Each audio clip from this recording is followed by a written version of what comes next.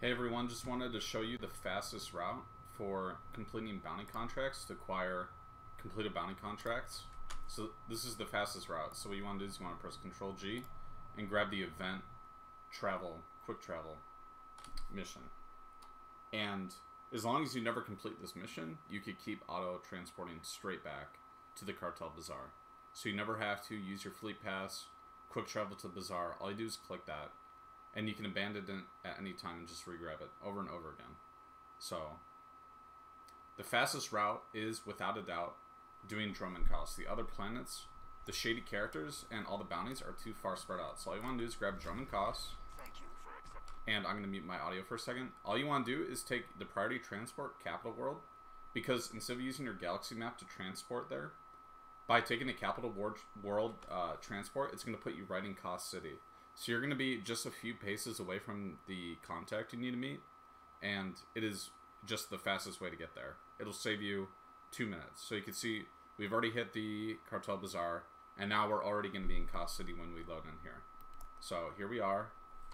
We're in Cost City, and obviously the contract dude is right over here. It's that simple. Now, if you've done the swoop event, running Razor's Kickstart just gives you mount speed, so it's even faster. You'll notice I have no gear on. You don't need any gear to do this. Spacebar that conversation. Just make sure you have your companion out. See, I have no gear on, but doesn't matter. So, having a stack of these items makes it so that the shady characters have a higher chance of actually giving you information instead of just using the interrogation probe from the mission. And as soon as you hit someone, you do not care, you just walk straight away. It does not matter. I sniped that one from that guy right there. You're gonna notice I'm in combat. I don't care. We're just gonna walk away. We don't need that one. Because we're gonna just keep going on to the next one and the next one. And it's just faster to do it this way. We're already out of combat. Doesn't matter. We just click all these guys. If you get in combat, they're just gonna reset after like 60 meters. And you're just gonna go back and forth clicking these two items.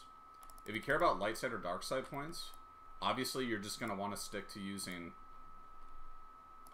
the you know, light or dark, whichever side you care about for your character. But you have chances throughout this mission, like the conversation after you acquire 4 informations, you get like a light side or dark side option. And I've noticed that usually equalizes the points. So even if you use dark side on a light side character, it does not even matter. Like this character's light side, I'm hitting the dark side one. This is all you gotta do. We're already at 3 or 4.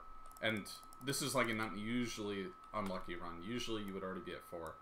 But most people never hit these shady characters because they're really far away from the cantina. Boom. We've done it. Now we just quick travel to the cantina room. No combat, don't need to do anything.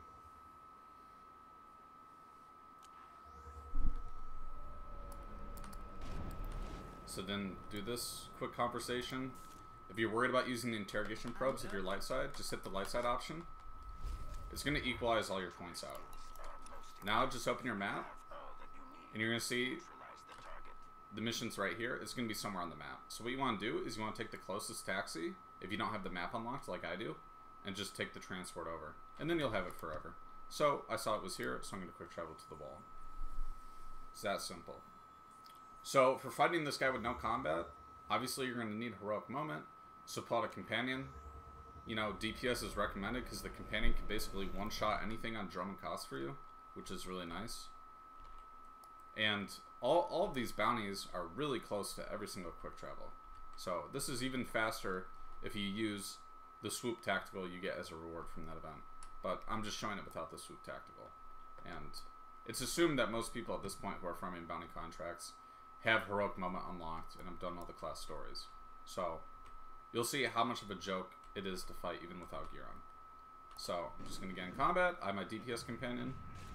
This thing is out. My companion's just going to one-shot it. I'm going to pull out my heroic moment. Force choke. I'm going to force lightning.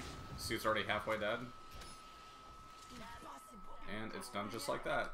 Again, use the Capital Ward transport. It's faster than using quick travel, because quick travel is a long animation. You see this instantly ports you, and we're already back really close to to the contract, dude. It's that simple. No other planet is like this. So Imperial side is faster for doing contracts, but if you're Republic side, if you have a lot of Republic side characters, the second fastest planet is Voss. I'm actually going to show that in another video. So if you have a bunch of Republic side characters, you'll see a video of how to do that. So again, I abandoned that mission. I'm going to click travel, and I'm going to be ported right in front of the mission container. And that's the fastest way to get there. You just keep abandoning and grabbing that mission again. It's for the Kingpin. Kingpin are worthless to do. They don't give anything extra except reputation and achievements. But if you're just going for the contracts, you don't need that at all. It's a detriment to do those because they cost 5 to buy on every character. Turn in the bounty contract and we're all done. And you're going to get one of each of these. But they're really cheap from this vendor here. I bought like a stack of 5,000 of them. So, you know, you don't need to buy 5,000. But, yeah, you get the point. And then you're good to go. I put these all in my legacy bay, and then I just go on to my next tune. You do this every day, you could get, you know, hundreds of these things, because the vendors are really expensive. It's like 1,000. You need to get everything, and you can no longer buy them from the GTN because they're stuck in your currency tab. So, yeah.